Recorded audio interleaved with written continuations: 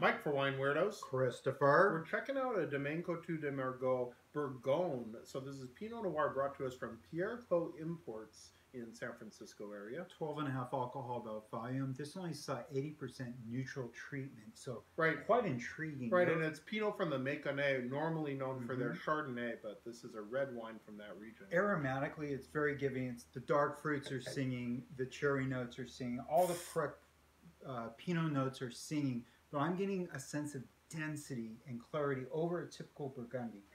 Yeah, this is very dense. And it's not really right, though. It's just grippy, tannic, high acid. This wants food. Wouldn't mind a little bottle age on this, by the way. A couple of years would probably help sort it out a little bit. There's absolutely no alcohol present at all, though. This is a food Pinot. It's begging for a burger or a chicken sandwich, big time. Agree. Good stuff from Pierreclos Imports. A very serious Burgundy. Cheers. I would say cheers.